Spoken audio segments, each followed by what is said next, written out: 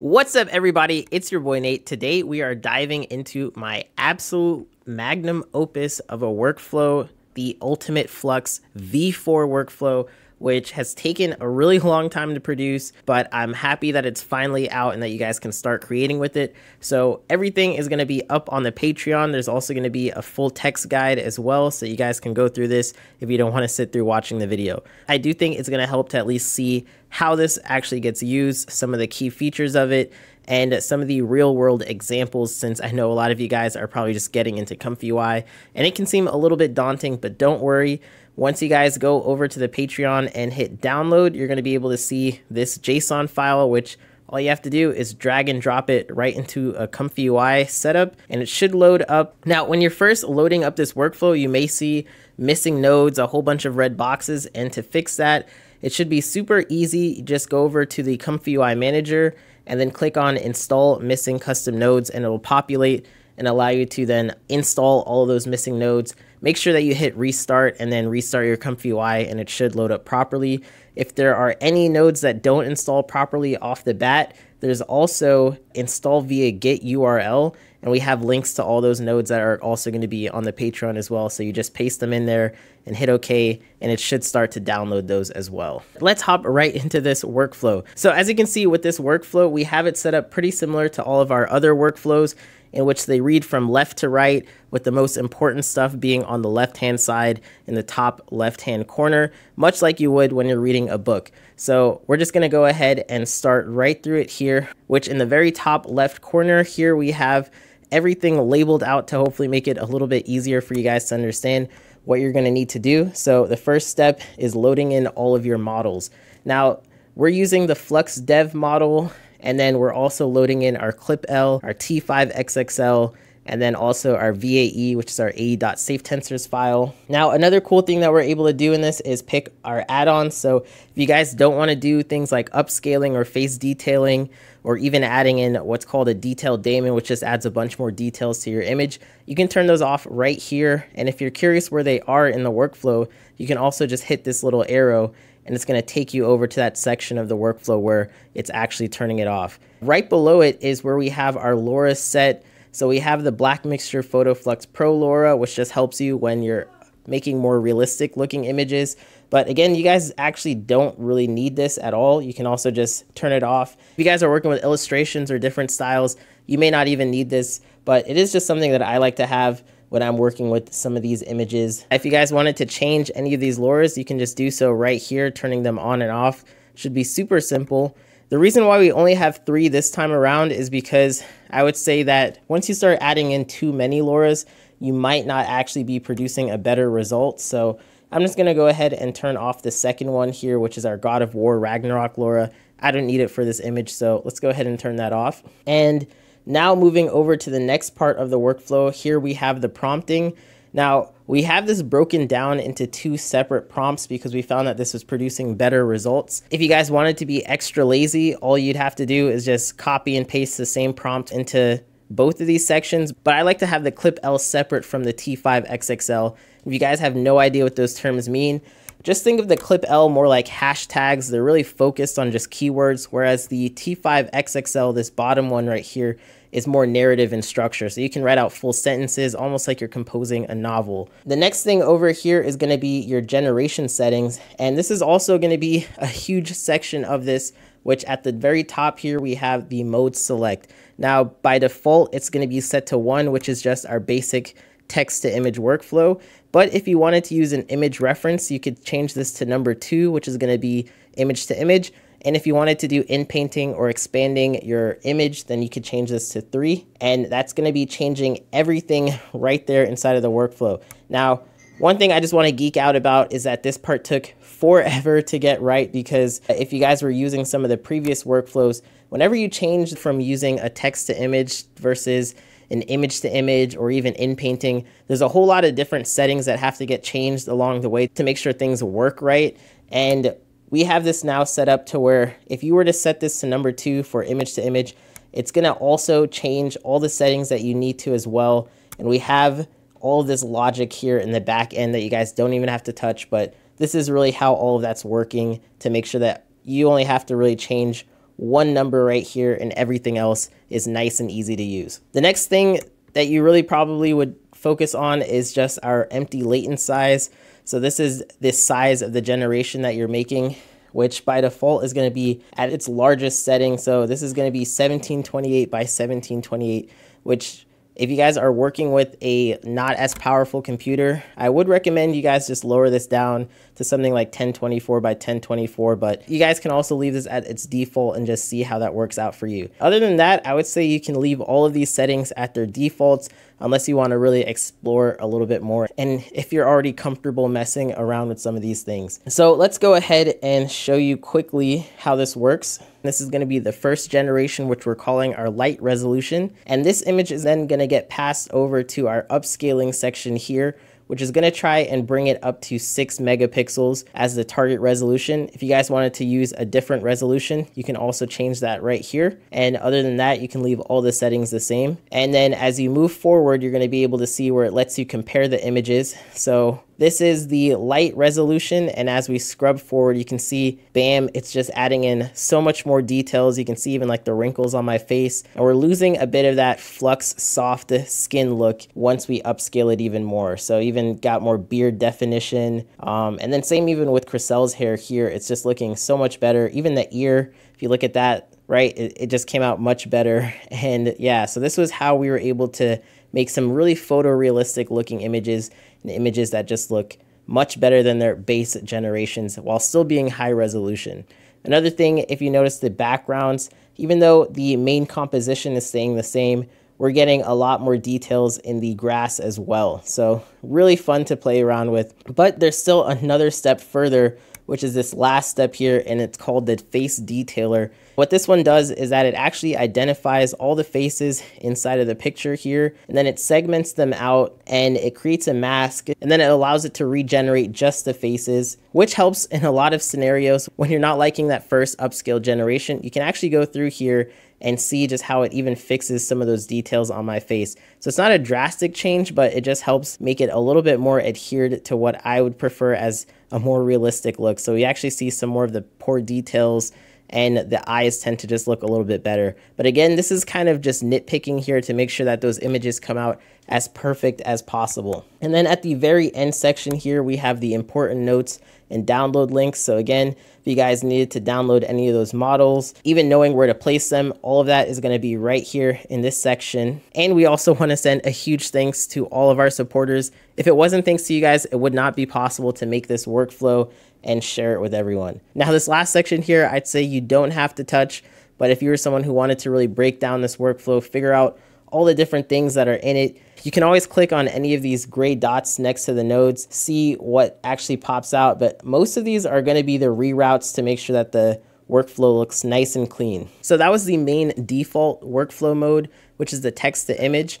If you guys wanted to navigate to any of the different modes easier, we also have it set up with these bookmarks to where when you press 0 on your keyboard, it's going to show the entire workflow. And then when you press 1, it's going to take you to the text to image workflow and all the settings that you need to change there. And then if you press 2 on your keyboard, it's also going to take you to the image to image workflow. And if you press 3, it's going to take you to the fill and expand workflow. So this way, if you guys needed to navigate through this much easier, it's super helpful to have these bookmarks, and the way that we set these up are just with these little bookmark nodes right here. So that was a really nice touch that I think is going to help people save a lot of time. Now let's go over to the image to image workflow, because I find this one to be super fun to play around with. So here we have our reference image, which is a pretty crappy generation of a king playing card. And as you can see down in the bottom, we not only have different suits being shown, but that does not really look like me, and that does not really have my hair. I mean, it's almost there, but this was just something that we generated without even using Allura before. So let's say we wanted to use this image and actually generate now a new picture that's pretty much similar to this image. Now, by default, since we have it set to mode 1, then you're going to want to change this to mode 2, which is the image to image mode. And then that's going to go ahead and let you just activate the image to image workflow. Now, we also have the denoise value set to 0.85, which I'd say is a pretty good value if you want to retain a lot of the composition, a lot of the style from your reference image, and then just make changes to that image. But if you're using this in a capacity in which you want it to just really keep most of all those details and just upscale and face detail an image that you already liked, I'd say you can lower this all the way down to something like 0.1, and it's also going to work well there. But for this example, I'm going to keep it at 0.85, which means that we're going to be changing a lot of this image, but still keeping that composition and that style there. Okay, so this is the result that we get now using a denoise value of 0.85 and using the image-to-image workflow. So the really cool thing about this is that over here, you can compare your reference image to your final result just by hovering over it. So you can see that it's not only fixed up the details to where that looks more like my face than the original reference photo, but it's even gone through and fixed those kings and made this just so much more cleaner while still preserving the composition, a lot of those details like having the crown and the placement of the character. So one thing that you guys may have remembered from our previous workflow is that we had canny and depth set up pretty much to do those things, but now we're able to strip out using those models. We have a much faster inference time, all thanks to just using image to image as our reference. Another thing about this workflow is that it will automatically then process through the rest of the steps. So it's going to go through the upscaler and the face detailer if you have them on by default. But for this example, I just stopped it earlier because I'm already pretty satisfied with this result. Another thing that you are going to notice in this section here is that it's going to ask, do you want to use your reference image dimensions? And by default, that's going to be set to true, which just means that whatever your reference image is, it's also going to use that sizing to determine your next output image. If you were to set this to false, it's going to be using whatever image dimensions that you set up earlier in the workflow in this empty latent size node. But I would recommend, if you guys are just trying to get the same composition, the same kind of style, to just leave this on its default settings. I also want to show you though another example now. If we were not using the 0.85 value and instead crank this up a little bit higher, like 0.95, what you're going to see is that the generation still uses that reference image, but now it is more creative in its output. So no longer is the composition exactly the same and the style is also different. So now the last part of the workflow that I want to show you guys is the fill and expand workflow, which I have this set here, but it's not showing up properly yet because we have not set it up in this section here. So let's go ahead and turn this on to the inpaint expand section. And the way that this part of the workflow works is that you're going to want to load in your input image, which is your reference image here. And you're also going to want to load in your mask up here. So we can use the same image for both of these. This bottom image is going to be what's used for the sizing, and then this top image is going to be used for our mask. So if we want to inpaint something, we want our input image to be the same size as our mask image. And if you want to create a mask, you just right click on the top layer here, then click open in mask editor, and you're going to see this window pop up, which lets you then draw in masks super easily just using your mouse. And you have all these other options as well. So it's pretty cool to have that here. So I have this set up where it masks out my face and my hands, but let me clear this out and show you what it looks like if I was to mask out, let's say, my suit jacket here. And so I'm going to go through very quickly. One thing about these masks is that they don't have to be perfect, right? So we're going to pop in our suit jacket just over here. And shoot, you know, I could actually probably mask out my jeans too. So let's go ahead and just mask out the entire outfit.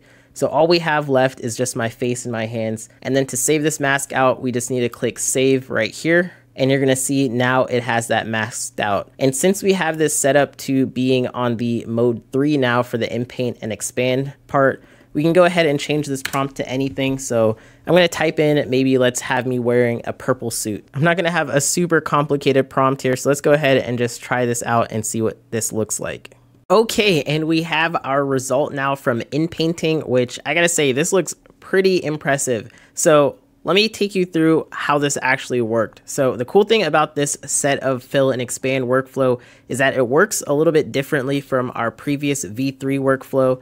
The reason for that is because it uses a new inpainting model specifically for Flux, which helps it just understand those details much better. But on top of that, it also uses these extra set of nodes here, which helps preserve the original detail from our image. The way that it works is that it actually crops into whatever you've inpainted before. So this over here, you can see my head's cut off, and that's because it's just focusing then on the part that I masked out. And then what it does after it's done generating that section of the image is that it just pastes it right on top of that image from our reference so that we're preserving all of those details. So if I was to scrub over my face here, nothing is changing no matter how much I zoom in.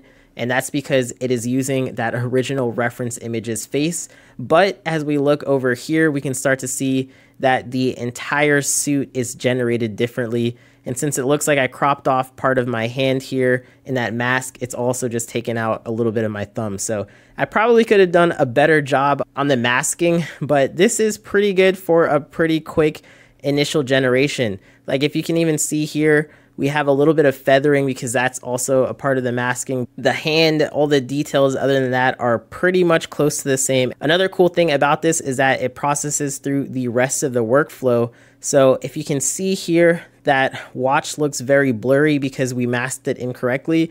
But once it's done upscaling, it makes those details much better. And then same with the fingers. The fingers looked like they were kind of cursed, but now you can start to see actual fingernails.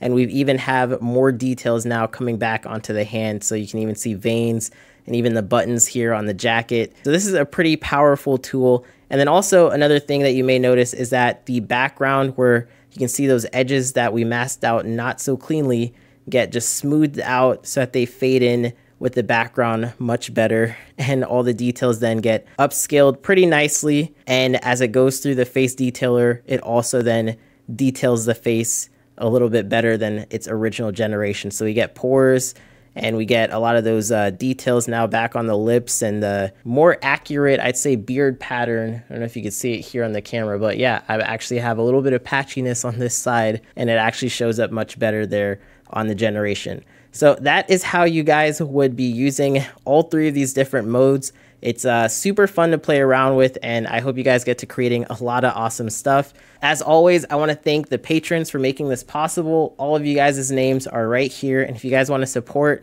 and you're watching this and you are not already a supporter on Patreon, hey, maybe you want to go ahead and sign up. So anyways, this is how you use all of the workflows. Again, those keyboard shortcuts are going to be huge time savers to navigate through this as quickly as possible. And I hope you guys get to creating a lot more awesome stuff with this. So we're going to have a free version of this workflow up so that anyone can download and experiment with it. But our paid version for our Patreon supporters are going to have some of those more extra details built in there. And I'm also going to give you guys a custom agent prompt to help you make better prompts and better use of your Clip L and T5 XXL as well. So anyways, thanks for watching. I hope to catch you in the next one. Until next time, all right, peace.